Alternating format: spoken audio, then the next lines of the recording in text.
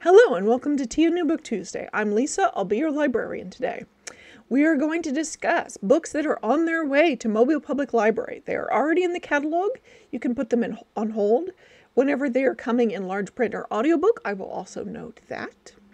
So, yes, plus we're going to discuss books that I'm giving away. I have a whole pile over here.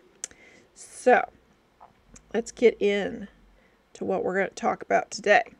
First up, okay, I'm working this evening. It's a weird week.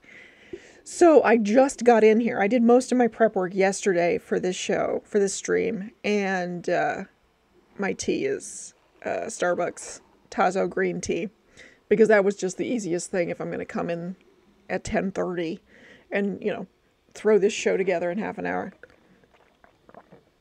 But that is my favorite tea from Starbucks. That's what I tend to drink. And I do always get it in the comically large. I think you can hold an entire bottle of wine in a Trenta. You don't usually put ice in wine, though, in my defense. And also, it's not wine, it's tea. But yes, it's delicious, and I enjoy it. And I will drink all of it probably over the course of the next hour, because I am a fish.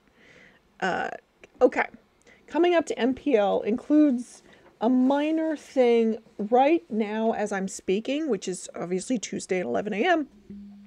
West Regional is temporarily closed because of like a building issue. I'm told the city maintenance people are either on their way or on site, and we're still hoping to reopen later today. So keep on the Facebook page, keep on our social media. That's where we'll tell you when West is reopened. And obviously they want to reopen as soon as possible.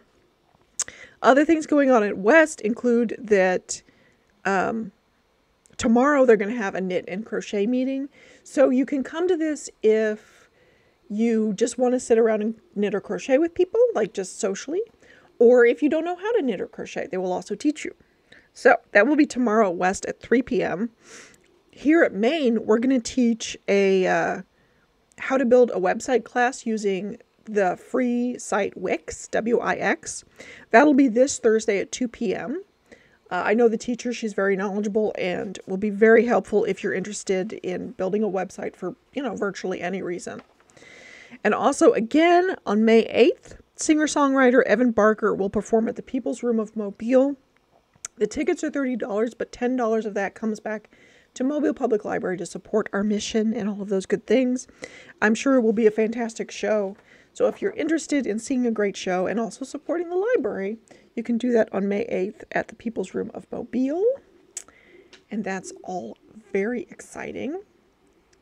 And I'm afraid of what's next, honestly. Yeah, it's what I thought it was. So, I've been hesitant to pull this plug, but I think I have to. It's all for good reasons, but after like a year and a half, we're reaching the end of Tea and New Book Tuesday. I have loved every minute of this. I will save my final thoughts until the final episode, which will be next week. I'm going to finish out May, and then there will be no more live stream on Tuesdays. So we'll talk about it then, but it's for all sorts of good reasons. I'm probably going to go run a branch soon, which is a step up for me, and I'm really excited about it. So I can't do that and do this at the same time, unfortunately. But just know that this has been one of the highlights of my career. So let's get on to talking about today's books, which are going to be romance and historical fiction, which has some really interesting titles. There were so many this week that I could barely narrow them down. So we're at I think there's 12 today, which is my maximum. But first, your favorite part of Tea and New Book Tuesday and mine, the giveaway. So I'm trying to give everything away. That's why there were 5 books last week and there are 5 books this week. Oh, thank you, Jennifer. Thank you. I'm really excited. But also sad to be leaving you all. But okay, so let's get on to these books, starting with some nonfiction. Rebels at Sea, Privateering in the American Revolution. So this is about private sailors who, freelance sailors who proved essential to winning the Revolutionary War. And this author has written about the history of America's pirates and the history of whaling in the United States, and also the 500-year-old history of America's hurricanes. So I'm sure this is a fascinating book if you're interested in the topic, but that's Rebels at Sea by Eric J. Dolin. Next up, All That Fills Us by Autumn Lytle, something like that. Okay. In a last-ditch effort to make something of herself, an anorexic woman sets out on foot in a cross-country pilgrimage. As she faces the forces of nature and battles her inner demons, she'll come face to face with her disorder along the journey to healing, acceptance, and fulfillment. Okay, so that's All That Fills Us by Autumn Lytle. And thank you, Colin, for your nice words. I appreciate that. Moving on to Part of Your World by Abby. I think it's Jimenez. We actually talked about this last month. I swear to God, I talk about something and then Carly will send me an ARC to give away. And I'm like, well, okay. It's always nice to give them away when I talk about them, but it's not always possible. So this, to refresh your memory, which actually came out, it comes out today. You could have it in your hands by tomorrow. So this is about Alexis. Okay. After a wild bet, gourmet grilled cheese sandwich, and a cuddle with a baby goat, Alexis Montgomery has had her world turned upside down. The cause? Daniel Grant, a ridiculously hot carpenter who's 10 years younger than her and as casual as they come. The complete opposite of sophisticated city girl Alexis. And yet their chemistry is undeniable. While her ultra-wealthy parents want her to carry on the family legacy of world-renowned surgeons, Alexis doesn't need glory or fame. She's fine with being a mere ER doctor. And every minute she spends with Daniel in the tight-knit town where he lives, she's discovering what's really important. Yet letting their relationship become more than a short-term fling would mean turning her back on her family and giving up the opportunity to help thousands of people. Bringing Daniel into her world is impossible, and yet she can't just give up the joy she's found with him either. With so many differences between them, how can Alexis possibly choose between her world and his? So that's Part of Your World by Abby Jimenez. Next, okay, so I needed the descriptions of these because this one again is sealed, which they did this to me. This is how they presented their arcs. I've had an arc for this before and I've given it away. I think it went pretty fast. But this is Anthem by Noah Hawley. And he is one of the creators of, I believe, the TV series Fargo. So, why did I close that? What am I doing to myself? What am I doing? Okay. So, Anthem by Noah Hawley is about, I'm using the description from the giveaway because that's what I got. An epic literary thriller set where America is right now, in which a band of unlikely heroes sets out on a quest to save one innocent life and might end up saving us all. So that's Anthem by Noah Hawley. And last up we have Jamie Ford's The Many Daughters of a Fong Moy. This is from the New York Times bestselling author of The Hotel on the Corner of Bitter and Sweet. This is a powerful exploration of the love that binds a family across generations. So that's The Many Daughters of a Fong Moy. And that comes out June 28th. I forget which ones are pre. All That Fills Us is coming out soon. And, Rebels at Sea comes out May 31st.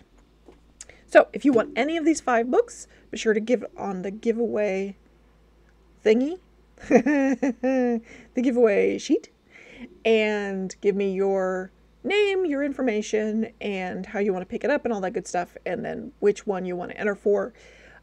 It's worth pointing out, no matter what your name is on your Facebook page, no matter what your name is on your library card, I'm going to put it on hold under the name you give me on the giveaway form.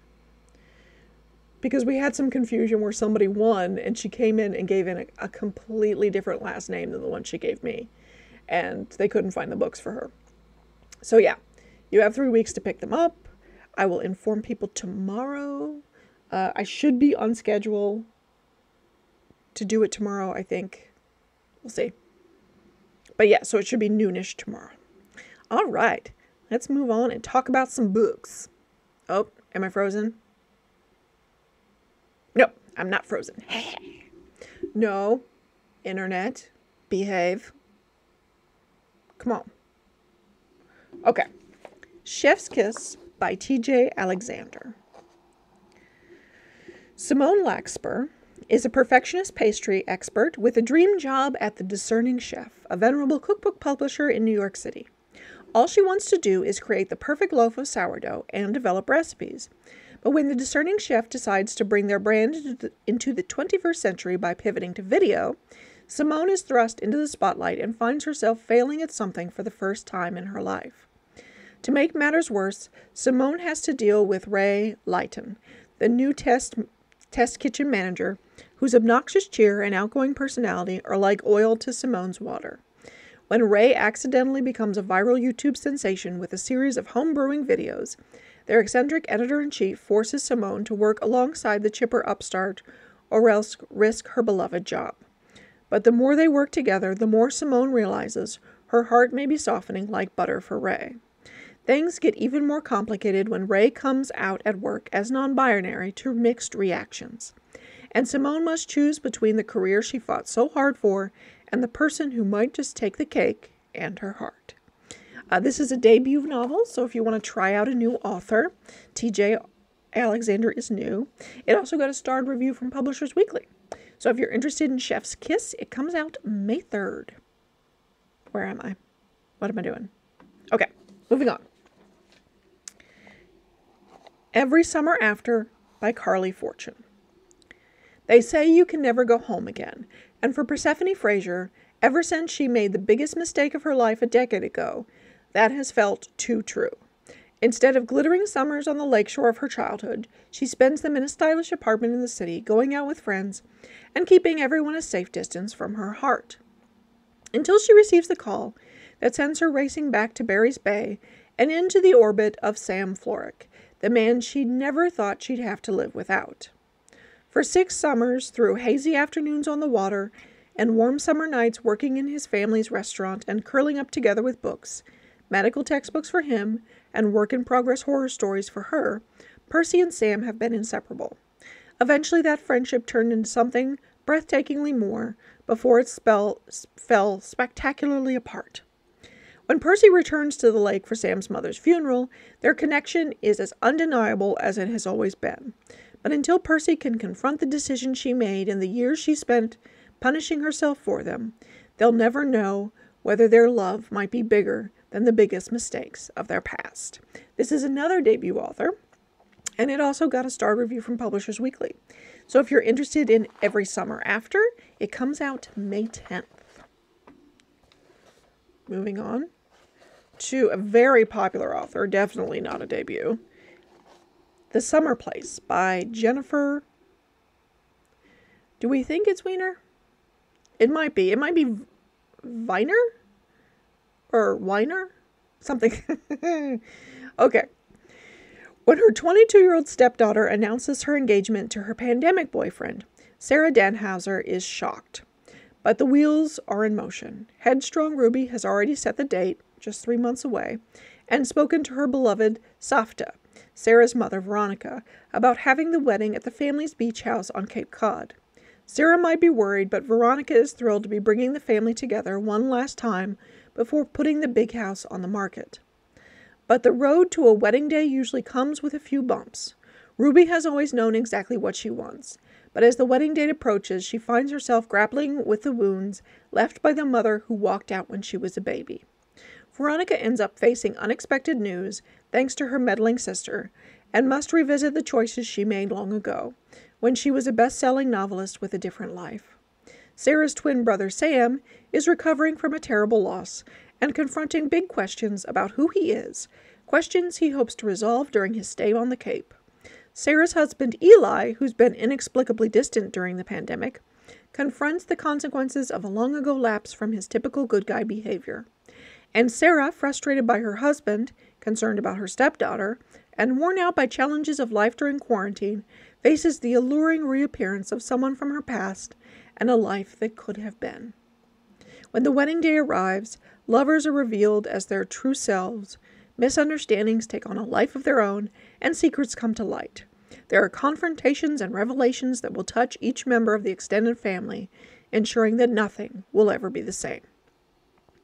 This was on the new book flyer, but I didn't get a chance to talk about it until now. We're also getting it on audiobook if you're interested in The Summer Place. It comes out May 10th. All right, moving on to Asking for a Friend by Andy O'Shea. Okay, so the tagline on this book is "No woman gets left behind."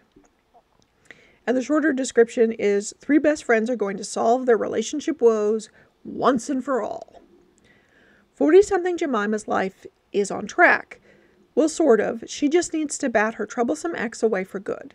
20-something Megan is in the midst of her 5-phase plan and is nearly ready for phase 3, a relationship. While 30-something Simi has had more it's not yous than I do's than any I do's. These best friends decide it's time to ditch the dating apps and play the love game by their own rules. They're going to ask people out in real life, but only for each other. What could possibly go wrong? This got a star review from Publishers Weekly. Almost everything today got starred reviews, by the way, because that's how I had to narrow it down. That's also how we ended up with so many, because there's a lot of critically acclaimed romance and historical fiction coming out in the next month. So, if you're interested in Asking for a Friend, it comes out May 10th. All right. A Proposal They Can't Refuse by Natalie Kana. Kana? Sana? I don't know. Honestly, I don't know. Camila Vega is desperate to convince her family to update their Puerto Rican restaurant and enter it into the Fall Foodie Tour. With the gentrification of their Chicago neighborhood, it's the only way to save the place. The fly in her mofongo? I think I got that one right. Okay. Her blackmailing abuelo says if she wants to change anything in his restaurant, she'll have to marry the one man she can't stand, his best friend's grandson. Liam Kane spent a decade working to turn his family's distillery into a contender. Now he and his grandfather are on the verge of winning a national competition. Then Granda hits him with a 1-2 punch. He has cancer, and he has his heart set on seeing Liam married before it's too late. And Granda knows just the girl, Camila Vega. If they're refused, their grandfathers will sell the building that houses both their businesses. With their futures on the line, Camila and Liam plan to outfox the devious duo, faking an engagement until they both get what they want. But soon they find themselves tangled up in more than either of them bargained for. This got starred reviews from Library Journal, Kirkus, Publishers Weekly, and Booklist. It's probably on the short list for one of the best romances of the year already. It's not even out yet. But it comes out on May 24th. All right. Meant to Be by Emily Griffin. Let me get some tea.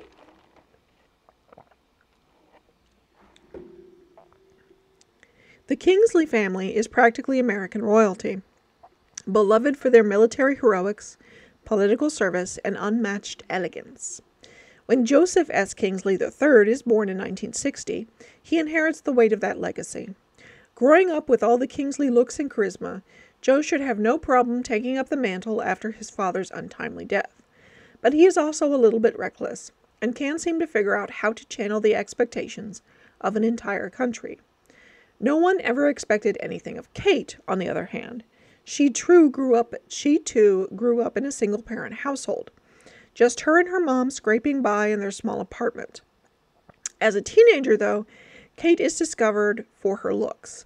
Modeling may be her only ticket out of the cycle of disappointment that her mother has always inhabited. Before too long, her face is everywhere, though she is always aware that she'd be a pariah in her social circles if anyone knew her true story. When Joe and Kate's paths cross, their connection is instant. What remains to be seen is whether their relationship will survive the glare of the spotlight that follows Joe everywhere. And just as they find themselves in a make-or-break moment, the tragedy that seems to run in Joe's family, right alongside all that privilege, will repeat itself. This is on the new book flyer, so it probably already has holds on it by now. We're also getting the audiobook if you're interested in that. But if you're interested in Meant to Be, it comes out May 31st. All right. Okay, so moving on to historical fiction. This one is really interesting. Electra by Jennifer Saint is about Electra, the Greek person. Could have looked this up before the thing, but I didn't look it up, did I? No, I didn't. If you know what it is, then when I say all the names, you'll be able to recognize it. It's Greek, right? Is it Roman? It's Greek. I don't know. Tell me in a minute in the comments. Okay. Clymestra, the sister of Helen, wife of Agamemnon. Her hopes of averting the family curse are dashed when her sister is taken to Troy by the feckless Paris. Her husband raises a great army against them and determines to win, whatever the cost. Cassandra, princess of Troy, and cursed by Apollo to see the future, but never be believed when she speaks of it. She is powerless in her knowledge that the city will fall. Electra, the youngest daughter of Clymestra and Agamemnon. Electra is horrified by the bloodletting of her kin, but can she escape the curse, or is her own destiny also bound by violence? Okay. I was hoping one of you knew.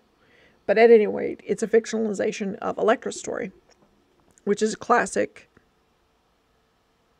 myth from Europe. This got starred reviews from Publishers Weekly and Booklist. If you're interested in Electra, it comes out May 3rd. Moving on. Okay, so this one is a hell of a description. It sounds almost like nonfiction, but it's not. It's fiction. The Lioness by Christopher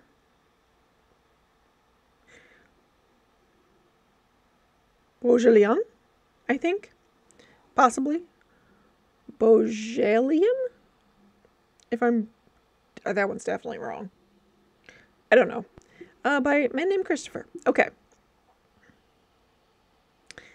Tanzania, 1964. When Katie Barstow, A-list actress, and her new husband, David Hill, decide to bring their Hollywood friends to the Serengeti for their honeymoon, they envision giraffes gently eating leaves from the tall acai trees, great swarms of wild beasts crossing the Mara River, and herds of zebras storming the sandy plains. Their glamorous guests, including Katie's best friend Carmen Tedesco and Terrence Dutton, the celebrated black actor who stars alongside Katie in the highly controversial film Tender Madness, will spend their days taking photos and their evenings drinking chilled gin and tonics back at camp, as the local Tanzanian guides warm water for their baths. The wealthy Americans expect civilized adventure. Fresh ice from the kerosene-powered ice maker, dinners of cooked gazelle meat, and plenty of stories to tell over lunch back on Rodeo Drive. What Katie and her glittering entourage do not expect is this: a kidnapping gone wrong, their guides bleeding out in the desert, and a team of Russian mercenaries herding them into Land Rovers, guns to their heads. As the powerful sun gives way to night, the gunmen shove them into abandoned huts, and Katie Barstow, Hollywood royalty, prays for a simple thing: to see the sun rise one more time. A blistering story of fame, race, love, and death, set in a world on the cusp of great change. The safari is a vibrant masterpiece from one of our finest storytellers. This was also on the new book flyer, and it did not have holds back when I did the May hits. That's all the ones that I mentioned are on the new book flyers. I sorted them by whether or not they had holds. But it may have holds now, and we're getting the audiobook.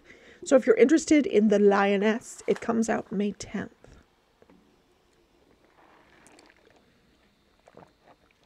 Okay. If we thought I butchered the last name,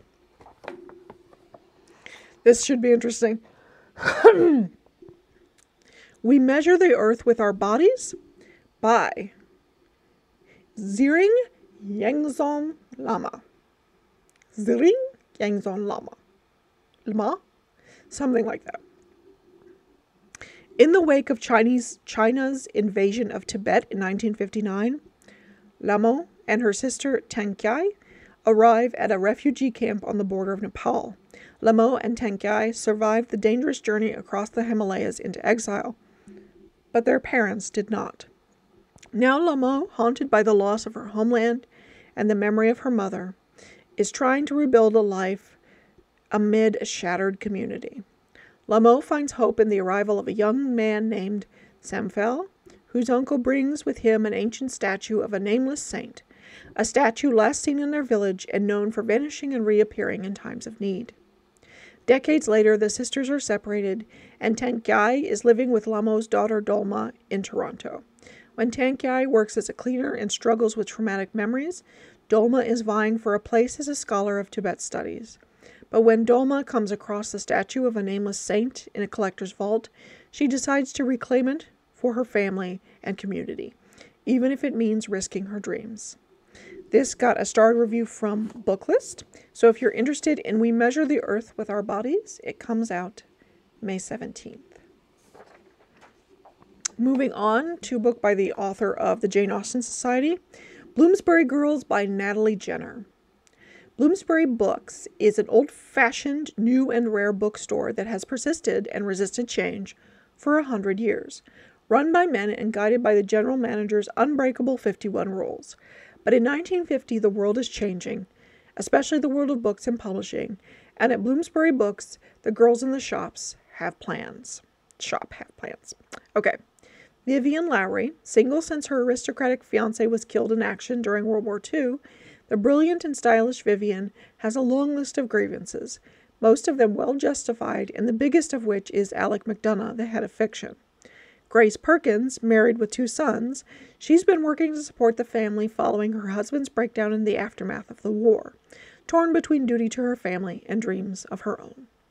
Evie Stone, in the first class of female students from Cambridge, permitted to earn a degree, Evie was denied an academic position in favor of her less accomplished male rival. Now she's working at Bloomsbury Books while she plans to remake her own future. As they interact with various literary figures of the time, Daphne du Maurier, Ellen Doubleday, Sonia Blair, which is the widow of George Orwell, Samuel Beckett, Peggy Guggenheim, and others, these 3 women, with their complex web of relationships, goals, and dreams, are all working to plot out a future that is richer and more rewarding than anything society will allow. This got a starred review from Booklist, so if you're interested in Bloomsbury Girls, it comes out May 13th. The Colony by Audrey McGee. Mr. Lloyd has decided to travel to the island by boat without engine, the authentic experience. Unbeknownst to him, Mr. Masson will also soon be arriving for the summer. Both will strive to encapsulate the truth of this place, one in his paintings, the other with his faithful rendition of its speech, the language he hopes to preserve. But the people who live here on this rock, 3 miles long and a half-mile wide, have their own views on what is being recorded, what is being taken, and what is given in return. Over the summer, each of the women and men in the household, this French and Englishman join, is forced to question what they value and what they desire. At the end of the summer, as the visitors head home, there will be a reckoning. This got starred reviews from Publishers Weekly, Booklist, and Kirkus. If you're interested in The Colony by Audrey McGee, it will come out May 17th. Boop. There we go. And our last book of the day, The Foundling by Anne Leary. It's 1927. And 18-year-old Mary Engel is hired to work as a secretary at a remote but scenic institution for mentally disabled women called the Nettleton State Village for Feeble-Minded Women of Childbearing Age. It's a long name. She's immediately in awe of her employer, brilliant, genteel Dr. Agnes Vogel. Dr. Vogel has been the only woman in her class in medical school. As a young psychiatrist, she was an outspoken crusader for women's suffrage. Now at age 40, Dr. Vogel runs one of the largest and most self-sufficient public asylums for women in the country. Mary deeply admires how dedicated the doctor is to the poor and vulnerable women under her care. Soon after she's hired, Mary learns that a girl from her childhood orphanage is one of the inmates. Mary remembers Lillian as a beautiful free spirit with a sometimes tempestuous side. Could she be mentally disabled? When Lillian begs Mary to help her escape, alleging the asylum is not what it seems, Mary is faced with a terrible choice. Should she trust her troubled friend with whom she shares a dark childhood secret? Mary's decision triggers a hair-raising sequence of events with life-altering consequences for all. Inspired by a true story about the author's grandmother, The Foundling offers a rare look into a shocking chapter of American history. This got a starred review from Kirkus, so if you're interested in The Foundling, it comes out May 31st. All right, that's all our books for today. I will see you again next week when we will talk about May's science fiction, fantasy, and horror. We may throw in some literary or some critically acclaimed books in there as well. But I will see you then. Bye.